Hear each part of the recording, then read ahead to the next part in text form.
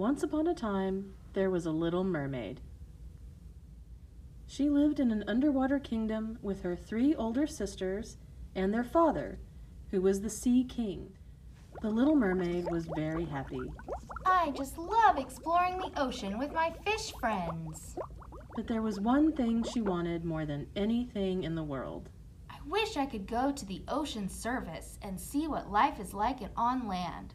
I want to be where the people are. All of the little mermaid sisters were old enough to visit the surface, and they would tell her about their travels.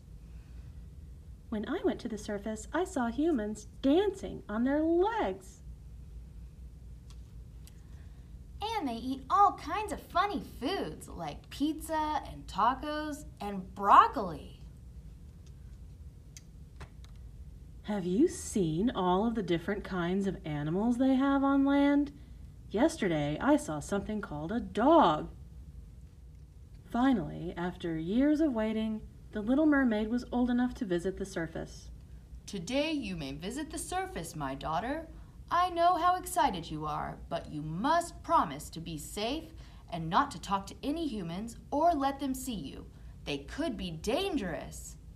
Okay, Father. She swam up and up and up until she came to the top.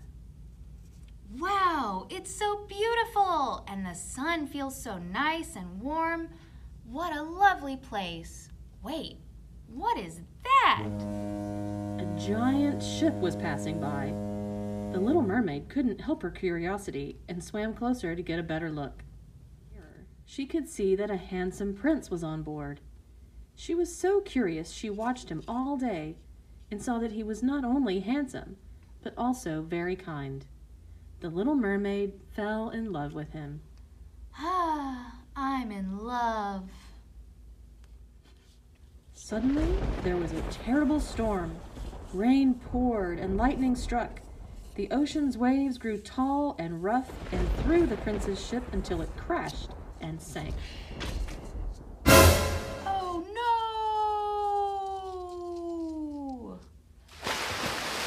I know what my father said, but I can't let him drown. I must save him.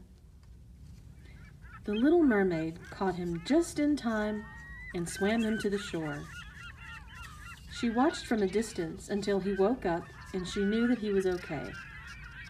She wanted to stay with him, but knew she must go back home. Wait, I thought I saw a beautiful girl who saved my life. Where is she? I must find her. Days went by and the little mermaid was very sad. I miss my prince so much. How could I ever be with him? Then she remembered a story her older sisters had told her about a sea witch who lived in the far depths of the ocean. I wonder if I could find this sea witch. Maybe she will help me. And so the little mermaid swam and swam, down until she was deeper into the ocean than she'd ever been before. It was there she found the sea witch and told her all about the handsome prince. Ah, yes, I can help you. Drink this potion and you will grow legs. But the potion will take your voice away. If the prince loves you, as you love him in 3 days' time, then all will be well. You can keep your legs and you will get your voice back. But if he doesn't love you, the spell will be broken. You will turn back into a mermaid and I will keep your voice forever. I know it's risky, but I'll take the chance. So she swam to the shore once again and drank the potion. She could feel the magic working, and then, when she looked down, she had 2 human legs. Just then, the prince happened to be taking a walk on the beach. Oh, hello. Wow, you look so familiar and beautiful. What's your name? The little mermaid tried to speak, but remembered that she couldn't.